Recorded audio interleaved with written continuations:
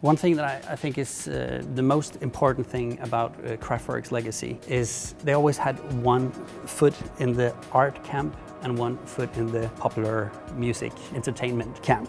And they always combined the two. So from early on they had all the visuals there, you know, the record covers, the music videos, where everything went, you know, together. Entertainment and art.